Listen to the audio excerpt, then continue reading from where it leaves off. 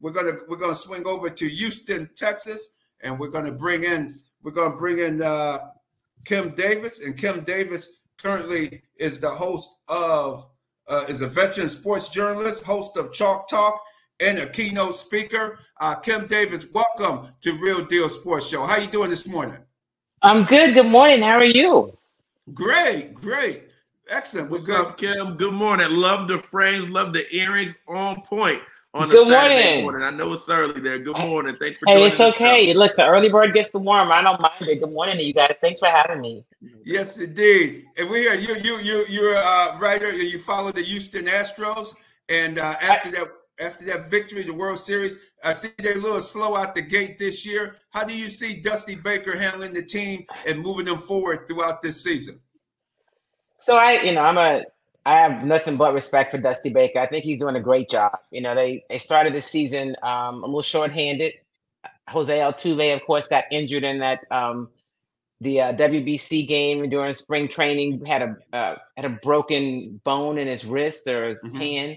So you start off without Altuve. Michael Brantley, who they expected back in the outfield and in the lineup, has not joined back in the lineup because he's still nursing some injuries. And then one of their starting pitchers, one of the top, they would say 2 or 3, Lance McCullers, they thought he would be ready. He is not. So they've gotten off to a slow start. They got back to 500 last night with a win in Atlanta. It's early, and I think that's what people sometimes forget, especially when you cover a team like the Astros, and they've had such success over the last 6 or 7 years. They've been in the hunt every time. But it's I tell my colleagues sometimes it's still April, so don't worry yet. I think about this, George. Last year, the New York Yankees got off to an amazing start. People pretty much had given them the pennant by the end of April. But then, what do you do at the middle of the season? What do you do in August? Baseball is such a long season. You don't want to get way behind, but you got to be able to balance being in the hunt and peaking at the right time. So I'm not worried, at least at this point, and I trust Dusty to handle it. Yes, indeed. I think so. Michael Brantley, gosh, he seems to be injured all the time. Man, I think the last 2 years, the last year and a half, he's really struggled. Like he had that shoulder injury come back last year, and he ended up having to, basically be at DL for the rest of the season. He was in spring training. They were bringing him along. He was excited to be there. So he is, they're taking their time with him. They expect him to be back. But yeah, he has suffered some injuries. So they've had some other bright spots. A young kid from Houston who played at the University of Houston, Corey J-GILLZ, has come on and has been the rookie's been has played well. He's had a couple big hits and a couple home runs already. So it's exciting to see him. And they've had people that have filled in, like Mauricio Dubon, who's filling in for Altuve at second. He's one of the leaders on the team right now in terms of batting average. But again, it's early. I think when you get people back in place, as long as they finally got to 500, which is a big deal because you don't want to be that team, right? So I think that they'll start, creeping up. But it's just them being consistent. And like I said, it's early. And if Dusty says don't worry, I'm not gonna worry. There you go, because Dusty knows best. And by the way, his son, his son, Darren Baker, is doing very well here with the Rochester Red Wings, which is the Washington Nationals farm team. And I'm looking forward to interviewing him next week. They get back here for a homestand. He's playing very, very. He's not flashy, but he gets his done. He's 2 for 4, 3 for 3. Like last night, he was 3 for 3 in the loss. Because Washington doesn't have much in their farm system. I mean, they lose almost more. I think they could send us out there, and we might do me, you, and everybody we have right here on the show right now could do just as well as some of those guys. They strike out a lot, but Darren Baker, every game he's showing that he can hit and he can field, and I think he'll be up with the Washington Nationals. Maybe not this season, but even with the way the Nationals look, they look just like the farm team. They lose an awful lot of games, and the games are over by the 3rd or 4th inning. Oh wow! It's ugly. It's not a pretty thing to see. But Darren Baker, I think, Dusty's son, might be up with the Washington Nationals later this year. And go ahead. Let me jump in real quick. Hey, I just want to make sure I get this in. Hey, Kim, talk to me. Yordan Alvarez. Look like another mammoth of a man. I look like a Greek god just built. What is he looks like? I keep thinking he's gonna have an Aaron Judge type season. Like you said, it's April. What's your thoughts on him? Do I have maybe too high of expectations? Maybe being an AL MVP triple crown. What's your thoughts on Jordan? Listen, I feel the same way about Jordan. And if Jordan could be healthy for an entire season or most of a season, I think he's that guy. You know, he is, and watching him, you know, when you watch him, just the way he swings, it's just kind of like a piece of art. It's just awesome.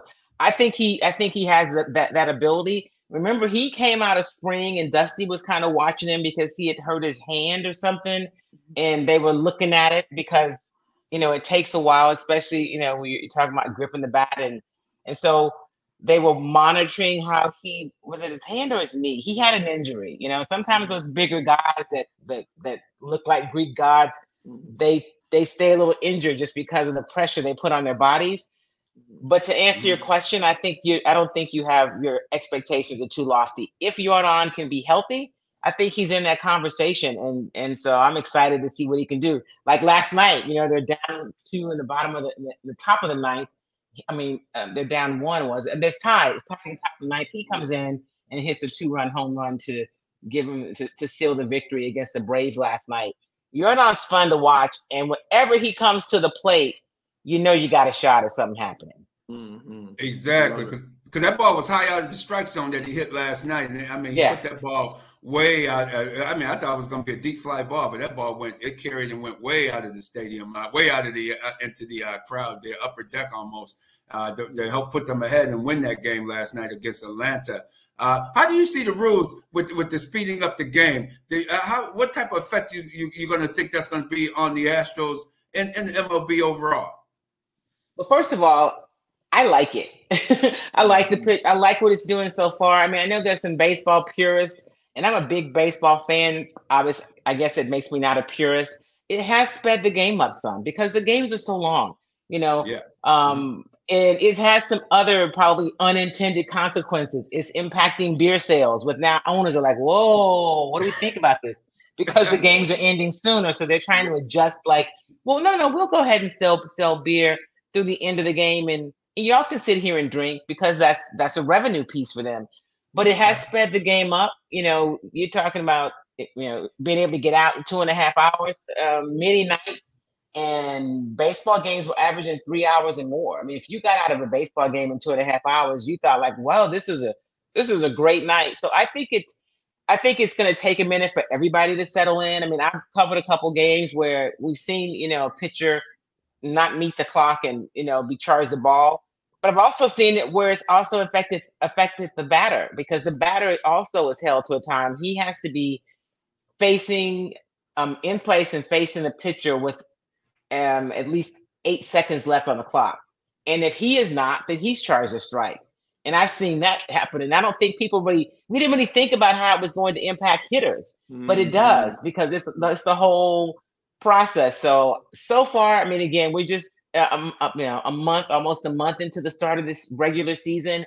I like the fact that it speeds it up some. I think it's good for the game and to be able to get fans to stay engaged and to watch. And that was a challenge that baseball was having. It sure was. It was a big challenge, getting fans to stay and enjoy and watch the games, not be on their phones most of the time because people were getting hit because they wasn't watching the game and foul balls coming over and everything, the whole 9 yards. So yeah, it keeps people now more on their toes. I think it will make for, and it has already in the first month. Yeah. Just watching these games is making for a much better product, for sure. Definitely. Yeah. Hey, yep. Hey, Kim, just one other thing, just specifically pitching wise about the Astros. I know you got to talk more macro level. I do the Astros against my Yankees. Man, it's always something, man. Hopefully this will be the year my Yankees can finally take them down. But talk to me about front end and back end. Again, it's early. I know Luis Garcia seemed like the starting pitching little bit. My Jose, and I always want to botch up his name. I will today. Abreu? No, Jose starts with a U.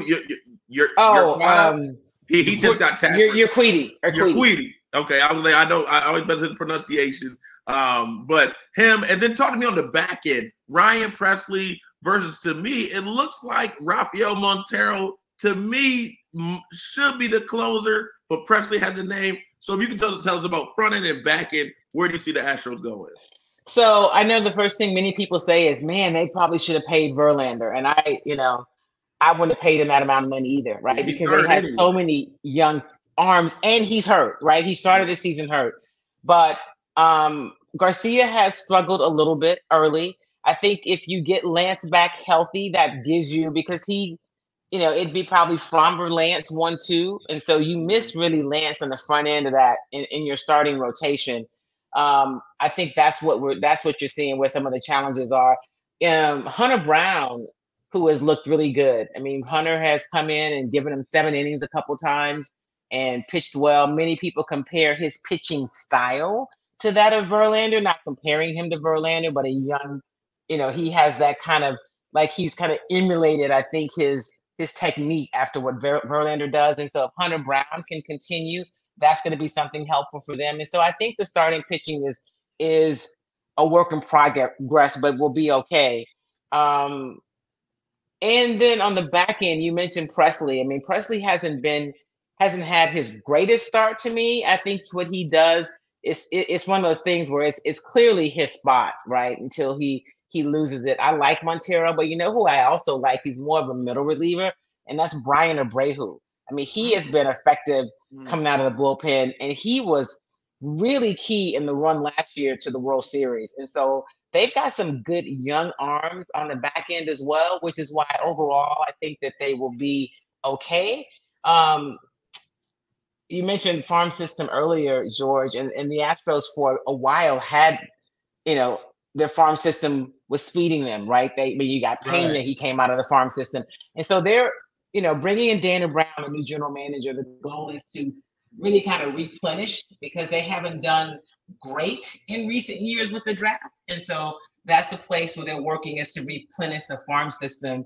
Because one of the challenges when you're as bad as the Astros were for so long, and you're always getting the first pick, if you hit on those picks, at some time you've got to make a decision as to whether we can keep them, a Carlos Correa, a George Springer, and others. You can't pay everybody. And so there's kind of a catch-22 about having those great picks, so many of them. So they're rebuilding their farm system, but I'm curious to see. I think Luis, I talk to Dusty sometimes just offline, and he doesn't seem concerned about Garcia at this point. So, we'll see. I think that they will be, as you said, they'll be okay.